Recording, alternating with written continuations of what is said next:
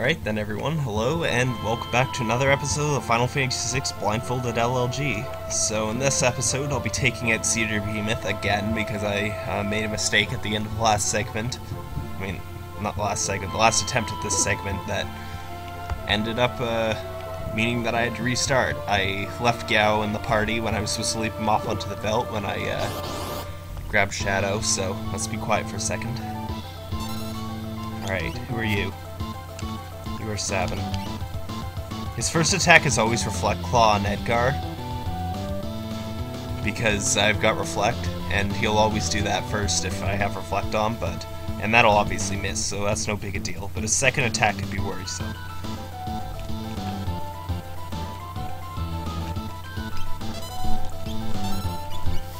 Alright, so who's this? This is Gao, good. Don't want it to be Edgar next. So Gao needs to vanish himself real quick, because he lost it. And now Edgar needs to set up Imp before the boss gets another turn.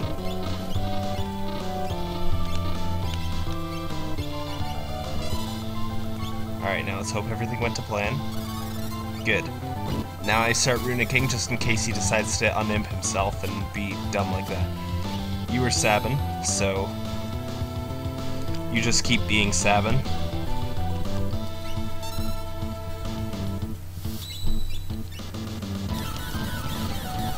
Alright, so this is Gao, so he's got to go 1, 2, 3, 4, 5, 6, 7, 8, 9, 10, 11. And next should be Edgar, and he goes up to Tools. Didn't scroll anywhere in that menu, so go to Drill. Okay, now things should fall into place, hopefully.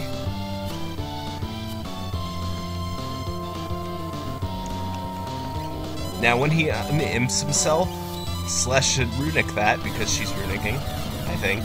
Let's use Runic again just to make sure that I didn't forget that detail.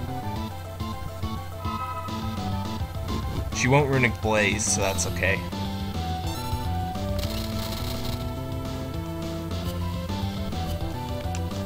I'd Runic more times to get Celes's turn out of the way, but that's... oh, rats, I messed up 7 splits. Oh, Runic again already.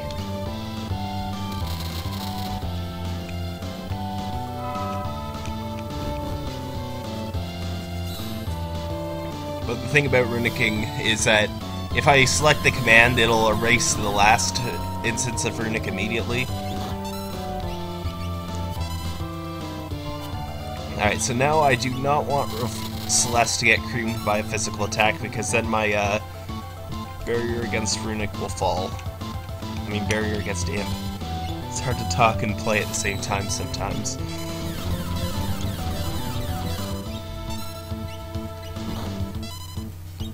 That was another punch on the left side, not my side. Celes dies in just one smack, so... but I think all attacks go towards the same character, so... if it hits someone on Vanish to begin with, it'll hit someone on Vanish to end with. But if he comes off an Imp, he's gonna almost immediately start to beat me down, so... this team cannot handle a prolonged fight with him. Alright. Now I need to throw a Phoenix down on him, which basically just means that I need to wait long enough. Yep. Long enough waited. Phoenix down, and then target him, and bam, as long as Celes gets her turn off, that guy's dead. Not a difficult boss fight at all. Does require some amount of care, though, because I can't be too slow at the beginning. I can't be too slow at killing him. But as long as I stay on the ball, it's fairly forgiving. Alright, so now just mash the button until I'm back in Themesa, and the Themesa music starts up, because that tells me when Shadow's done having nightmares stuff.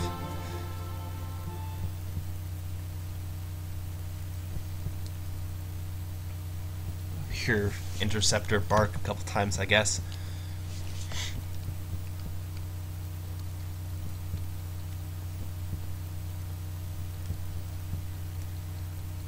everything just goes silent.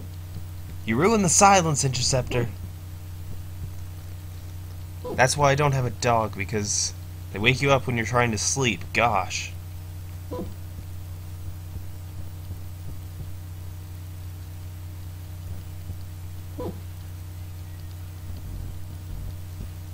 This time I'll do things right and actually save the game before I start messing around.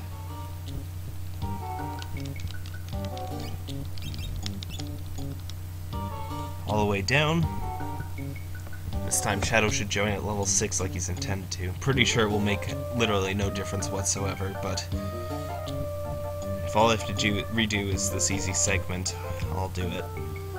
Up one, left all the way. Down to the door.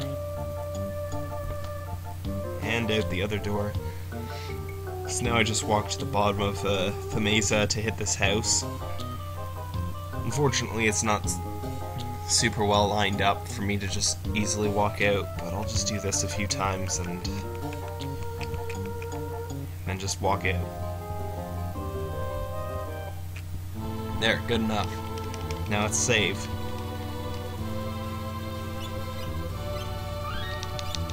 Pretty sure I know the pitfall this time. And I don't think I should run into another one.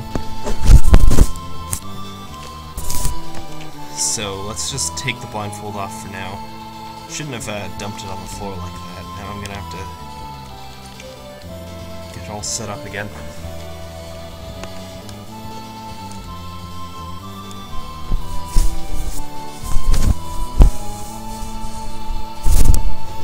Alright then, let's land. Music change here. Alright, just walk up and down until I get a fight. Down, up, down. Alright, I should be standing on the airship. You're Celes, out of the way. I don't care who you are, out of the way.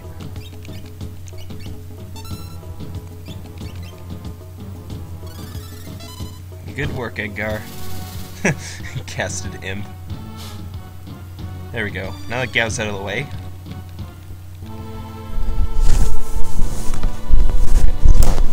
Be too careless this time around. So let's put Sabin up in the front and sort my item inventory because it's a huge mess. And put the striker up at the top, so all I have to do is mash A when I'm in the Coliseum, otherwise I have to go and find the striker, which is a pain in the butt.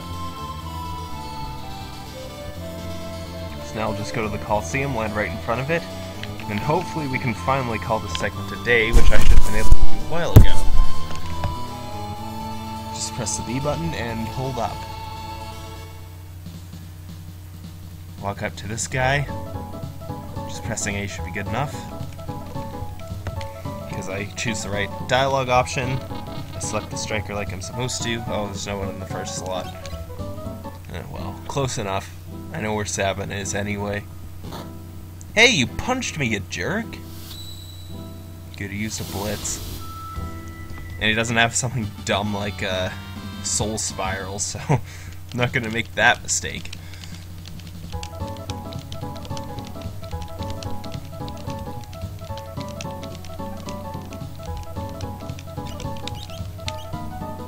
And now we walk out of here.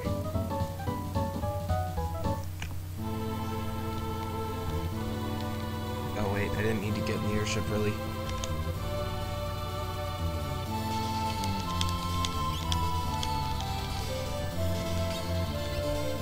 Oh wait, I was already on save. Well, let's just end this segment. Oh wait, I was on item. Forgot.